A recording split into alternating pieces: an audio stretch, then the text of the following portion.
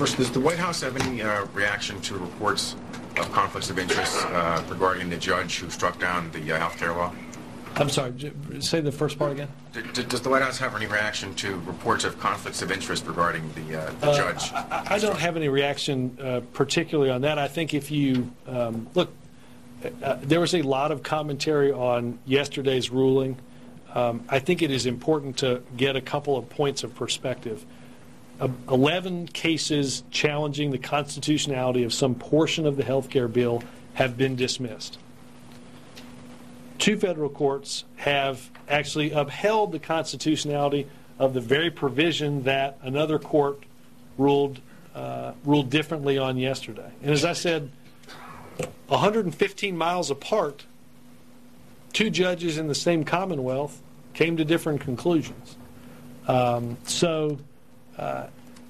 I think if you really look at the ruling, the thing that I'm struck by is, quite honestly, the narrowness of the ruling based on the petition that the Attorney General made. The Attorney General, and I think, to be clear, the Attorney General wanted the entire piece of legislation based on proving what he thought was one segment of the bill unconstitutional, that the whole bill would be struck down. The judge actually, despite a lack of a severability clause in the larger legislation, severed his ruling on the mandate away from the rest of the legislation. The practical impact, because the only thing the judge dealt with was one aspect of the legislation to be implemented in 2014, there's no practical impact at all as states move forward in implementing the decision or implementing the law that Congress passed and the President signed. So I think... It sounds like you're saying it could have been worse. Do you think that the fact that it could have been worse means that the conflict of interest is just past the I don't have, Tom, anything with me on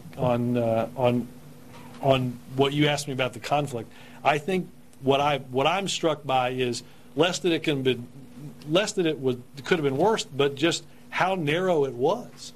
And again, you know, we talked a little bit about this yesterday, but a lot of coverage happened for just 2 weeks. Not a lot of coverage happened for something 2 weeks ago where a judge in a different district in the same Commonwealth ruled and upheld the constitutionality of the very same provision that a judge ruled differently on yesterday. What I think that means is that this is some aspect of this is going to wind its way through the legal process as states move forward and as the judge explicitly let the states move forward on dealing with the law that Congress passed. I think I think the notion somehow that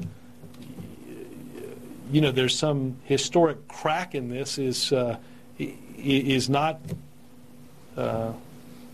held up by what the judge actually ruled on.